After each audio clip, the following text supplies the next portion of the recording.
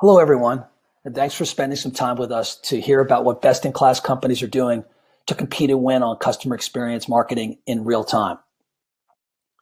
What we want to share with you today is the information that we've gathered by interviewing over 100 plus customer experience professionals in the last 12 months, and then surveying another 400 plus more. And here's what they've told us. First, their goals is to profitably attract and retain customers at scale. That really hasn't changed. They want to not only attract and retain customers, but they all want to improve the overall customer satisfaction. Additionally, they want to do this from a profitability standpoint that's beneficial to the brand. As a matter of fact, what we found is that when brands make a commitment to real-time customer experience marketing, their overall marketing costs go down as opposed to up. And the last piece is that most marketers now want to measure more KPIs, especially around customer engagement, to make sure they're doing the right thing for their customer and keeping them engaged with the brand, and also then moving them to improving the overall lifetime value of that relationship. Now, here's what some marketers told us explicitly around customer journey. They said the customer journey options now are infinite. They're non-linear, and you have to think about it that way. Unfortunately, marketing budgets are not infinite or non-linear. And so matching up the two to be successful is tough. And it's something that marketers who have done a good job in competing on customer experience have figured out. The second thing they told us is that customer behavior is predictive. It's actually more predictive now than it's ever been with machine learning. However, most marketers are still using a persona-based approach to segmentation. What best in class have told us is that's appropriate for content, but not necessarily for competing and winning on customer experience in real time. Additionally, the best have told us that customers want to have conversations. And as hard as everyone tries, campaigns do not make a conversation. So what their focus is on is understanding what touch point the customer is on, as well as where they are on their buying journey, to understand what content should be returned to that customer in the moment. To do all this, the best got started with three simple principles. First, they committed to owning their own data. And what that means is they wanted to have full access to all the data, online and offline, associated with their audiences and customers, whether that was in the first party, second party, or third party. The second thing they wanted to do was own the decisioning. And they wanted to own it on two dimensions. First, business intelligence. And second, creating insight for real-time segment and content decisions that optimize the customer experience. The third thing they wanted to do was own the delivery. They wanted to be able to deliver personalized, real-time content at each journey touch point to attract, retain, and continue to unlock value from every customer. What I'm going to do now is turn it over to my colleague, David Chan, who's going to share with you, when this is done well, how the customer feels about your brand and what they do. David? Thanks, John. Best-in-class marketers knew their customers, but in a way that makes a difference. Our studies show that on average, there are 28 data sources that are used for generating customer insights and customer engagement. Now, 28 may sound like a lot, but to put it in perspective, there are over 7,000 marketing technologies available today. And it really goes to show how complex the technology landscape really is and all the data that's actually being generated. One of the most common challenges companies have is the ability to integrate multiple data sets into a unified profile. And this unified profile is also commonly referred to as the golden record or the customer 360. The struggle is real when you're trying to blend offline data with a digital identity. In our experience, it's really, really hard. And we found that 80% of the data a company collects is typically digital data, and the other 20% is offline data. Yet, 80% of the value actually lies in the company's unique offline data set. And if a company is able to solve these data challenges, this unified profile allows companies to understand and connect with their customers at a much deeper and resident level. Best-in-class marketers were also able to use AI to deliver relevant content. There are so many different applications for AI and machine learning these days, but one of the easiest applications in our experience is content decisioning. I don't think it should be a surprise to anybody that our studies show customers increasingly expect relevant and personalized information. Who doesn't? What is surprising, though, is the fragmented way some companies plan to tackle the problem. Classic marketers would perform segmentation analysis and then try to produce content for each segment. Then marketers would go into the tool and try to configure segments to content. But what we see as a common problem is scale. Over time, as marketers try to execute more volume of personalized campaigns, they ultimately become more complex in nature, which then means that it takes longer to perform the segmentation analysis, and then more time to produce the various types of content, and then more time to configure the tools, and so forth. You get the picture. A lot of companies will try to throw warm bodies at the problem, but at a certain point, that doesn't fix the issue. So then companies will turn to automation and business rules. But even then, in our opinion, it's only a half measure because configured business rules tend to be flaky. These rules are typically set up manually in each individual marketing tool. And over time, if you just have a couple of marketing tools, it might be okay. But as more tools get added, they tend to compete and possibly contradict the rules set up in other tools. And so the management of all those rules across disparate technologies become a little bit overwhelming for most organizations. That's where AI and machine learning come into play. Best-in-class marketers leverage AI to optimize on business outcomes. This allows marketers to focus on building amazing content and then letting the machine choose who to best serve that content to in order to provide the maximum value. Best-in-class marketers could also talk to their customers the same way, regardless of touchpoint. There are more engagement channels than ever to connect with your customers. Our studies show that on average, there are 17 technology applications leveraging customer data.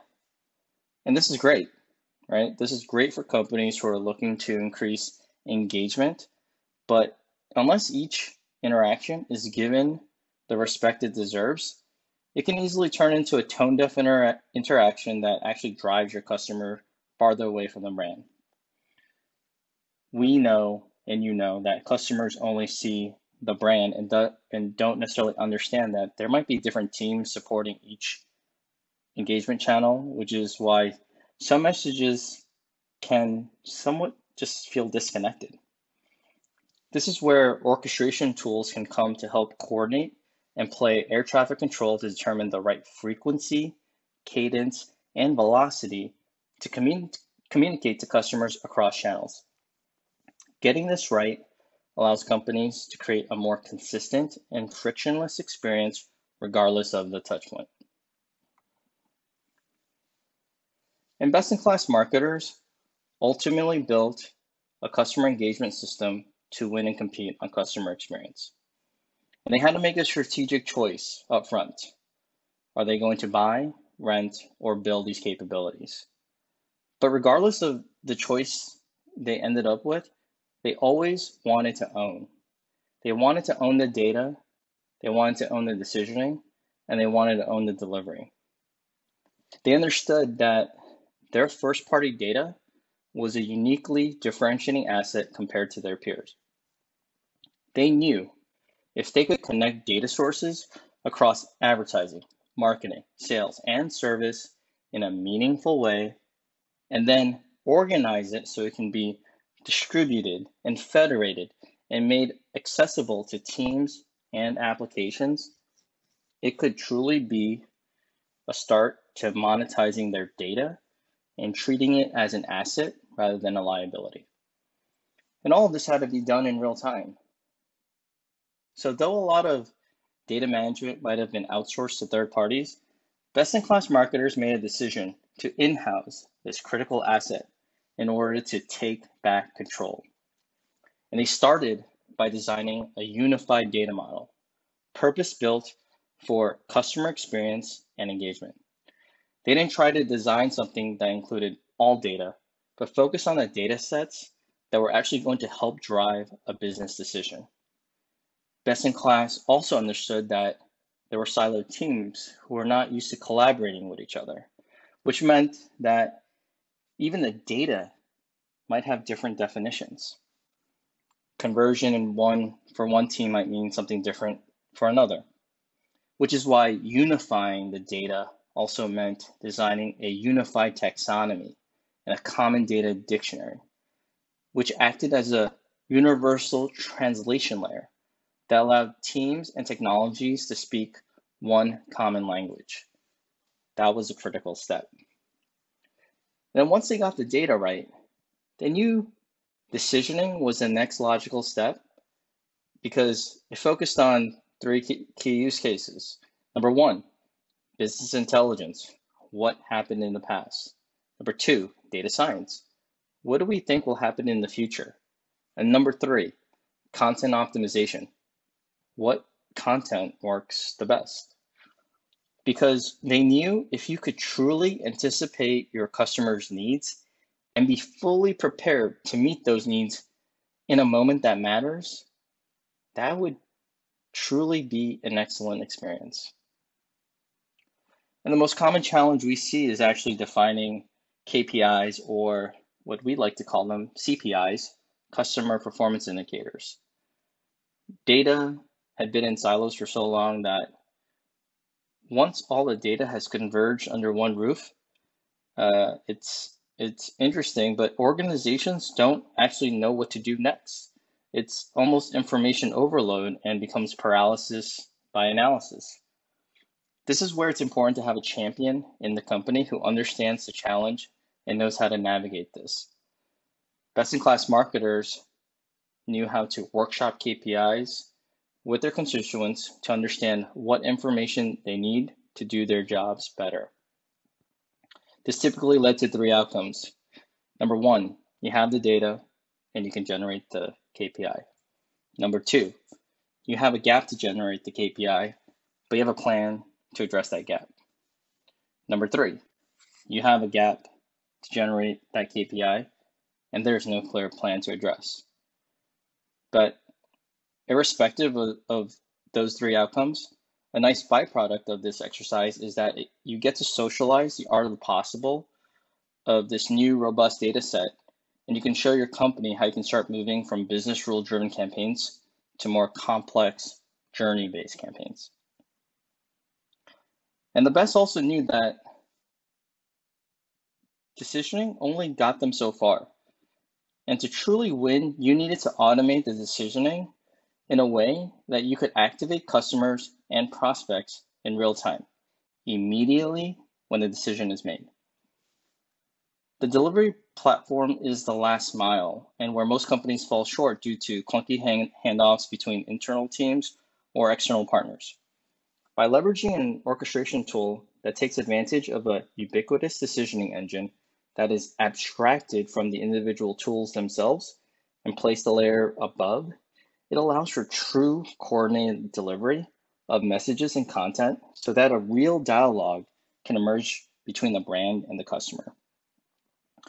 Several companies have started to automate some of these three pillars, but only the best have automated this end to end. If done right, it gives companies a low latency solution that actually makes real-time marketing a reality. The biggest roadblock, in our opinion, is actually the operating model, governance, and change management required to pull this all together. A lot of times we hear that the company didn't move forward with a best-in-breed technology because, ironically, introducing this new, better technology created more work and complexity for the team. But upon closer inspection, it turns out it was because their plan was to merely shoehorn in a new technology to existing processes versus reimagining what it could look like if you really wanted to be a data-driven company and you wanted to be a leader in real-time marketing. Best-in-class marketers understood that digitally transforming your technology architecture also meant transforming your business architecture. And if you do this right, it allows companies to have a relationship with each customer that is essentially an ongoing conversation along that connected journey that allows them to comprehend the individual and provide them a hyper-personalized experience in the moment, regardless of the touch point that they came in. Adobe Experience Platform enables not just the Adobe Experience Cloud, but it's also designed to be open and extensible to work with all MarTech.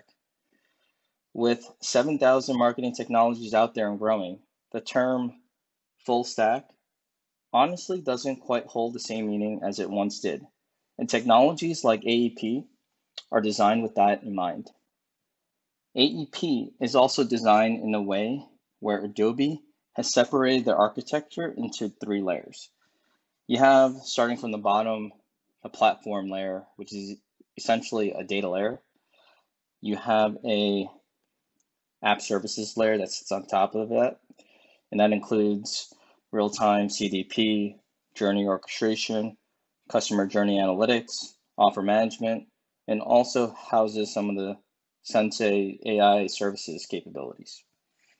And then the top layer is the application layer. So that's where all the marketing clouds sit, whether it's Adobe or a third party. This construct aligns with what we believe as a best practice because John and I often see applications fail to work properly because of the data.